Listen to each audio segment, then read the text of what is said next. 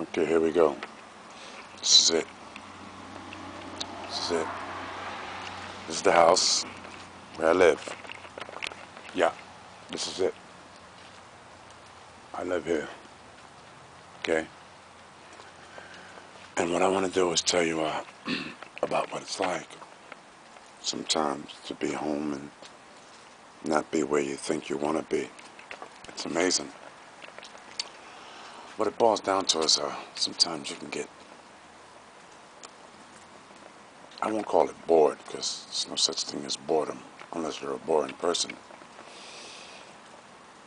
And I won't blame it on being depressed because that's just a state of mind that you don't have to stay in, like anger. It's a state of mind you can't afford to be in. But what is depression?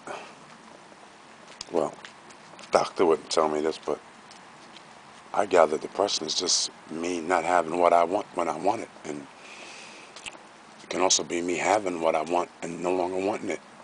And just tired of having it. You know, I'm getting ready to go to Europe or down to Bulgaria. And that's like a little, I don't know if I'm nervous or jittery, but I should be excited. I'm going to promote my work and do some things, and it's amazing how maybe it's anxiety or just, the anticipation of getting on this plane 7, 8 hours, I'm not much of a plane guy, but this is what it is. This is what it boils down to, and we go through what we go through when we go through it, and that's what it is. Bottom line, no two ways about it. I guess we all get these mixed emotions along with these clockwise thoughts, sadness, in all terms and sorts. It's like I see, you see, and when I see what you see, the space between us disappears.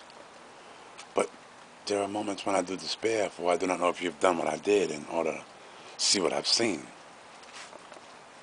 Hey, let's take it from this point of view. I look to you to feel feedback. You look to me to receive give back. To me from you to me. Cross currents, traces of your chemistry convert to make of me the we.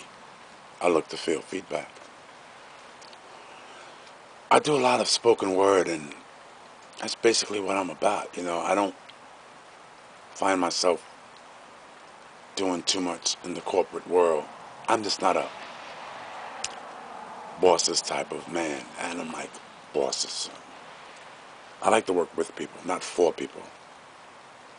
I find it more self-respecting.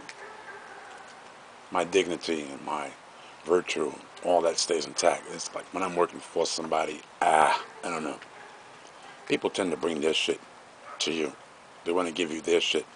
So now you got their shit and your shit. And when you have their shit and your shit and all the other shit, and that can be a lot of shit. No shit. It's beautiful out here. I will say that. And life is beautiful. And I will not allow myself to believe that I am depressed and in need of any mood stabilizing drugs or psychotropics. Cycle this, cycle that. I mean, we need to change the fucking cycle. That's what we really need to do.